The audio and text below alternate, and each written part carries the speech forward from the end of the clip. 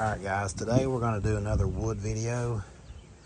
We got an old deck. I mean, this is probably 20-30 years old.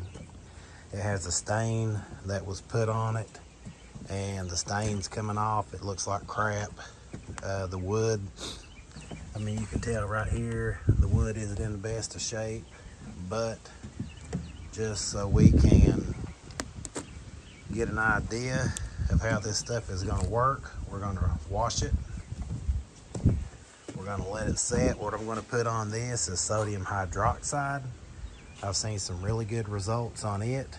So what I want to do is sit back, take a picture of this deck, what it looks like now. You got all this dark stain. That's where we keep a toy box here. And you know, I just want to experiment. What I'm going to do is mix up the sodium hydroxide. I think it's 8 ounces to a gallon, and spray it on, let it set for 10-15 minutes, you know the drill, and then come back with a 25-20 rinse. I think it's a 25. This is my rinse tip on my Jrod, and then follow it up with oxalic. So I'll show you what that looks like. All right, now what I got now is my sodium hydroxide mixed up. They say it can be a bomb, and you can tell it definitely changes colors. So just be careful mixing these things. I mixed it in a pump-up sprayer and started around, but I think it would have been better if I would have put it in a bucket and then mixed it around. Definitely got my gloves on just because I've never used this stuff before. And I ain't trying to make any bombs, and I ain't trying to make any crazy gas. So I'm going to wet this down and then spray it on.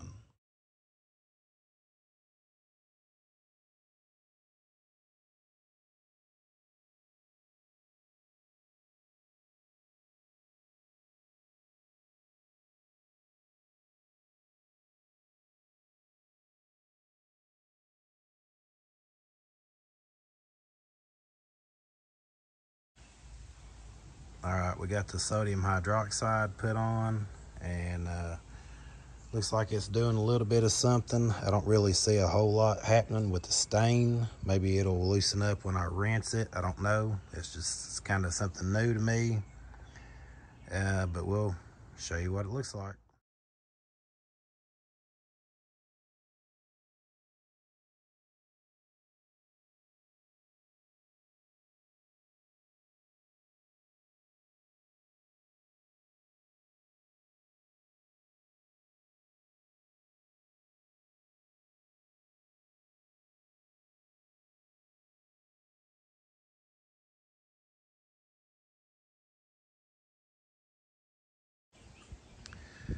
All right, that's what it looks like with our first application of the wood stripper.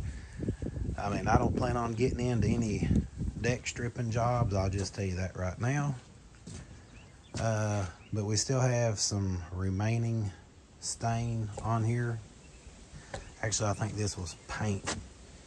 Yeah, I'm pretty sure this was paint. I could be wrong. It may have been deck. But anyway, or maybe in stain. So what I'm going to do, because some of it did loosen up, you know, I mean, it cleaned the wood. You can see this wood.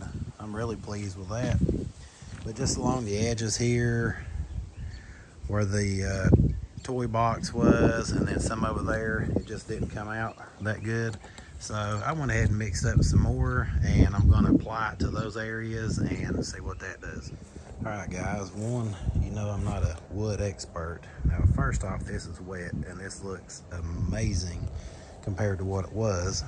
But two, you can still see some of the paint. And I guess a stripper doesn't work for paint. I could be wrong on that, but after I got working on this deck and this wasn't coming up, I realized that maybe I'm missing something.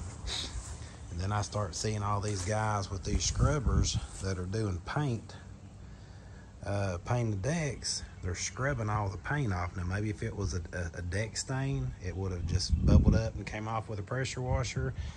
I'm not going to eat the wood up trying to get it off, but But anyway, more than anything, I cleaned the wood. It needed cleaned. I wanted to see the difference in the hydroxide and the percarbonate. Still gonna have some brown there, which, you know, gonna have my toy box back on it, but fixing to hit this with some oxalic and we'll be done with it.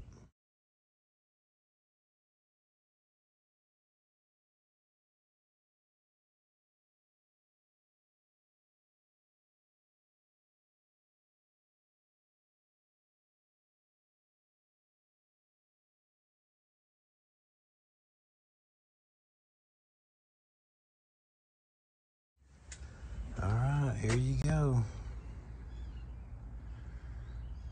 Still a little wet. Definitely looks better than it did.